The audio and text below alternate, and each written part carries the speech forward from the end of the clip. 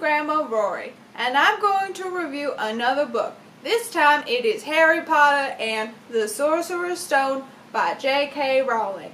Now, I am very alarmed by this book. I did not know that there were witchcraft and wizarding schools in the country of England. I did not realize this dimension had such things, and I am very, very upset as to how this horrible school is operating. These kids are 11. They should not be unsupervised, especially with witchcraft and wizardry around them. And then he goes and he's fighting a troll. Why on earth is there a troll in that castle around 11-year-olds? It's very dangerous. And then when he goes to defeat this evil man, he's 11. He should not be worrying about this. What are the professors of this school doing? I am very alarmed, and I think that we should make sure that J.K. Rowling knows that she has done some very good work exposing all of the terrible, terrible things of this Hogwarts school.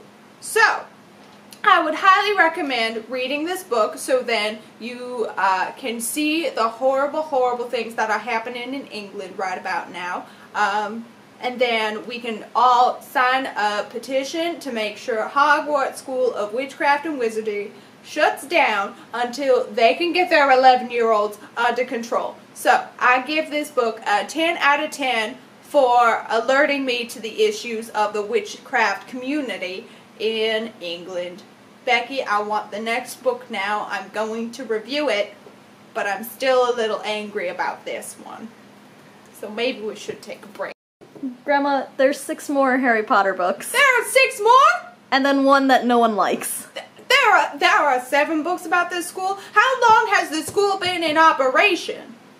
A long time ago. It needs to be stopped, Becky. Oh my goodness, we need to go there now. We need to go to England, and we need to shut down this wizarding school. So help me, Becky, I will not have this injustice going on. Those poor kids are not safe. Let's go. Come on, Becky.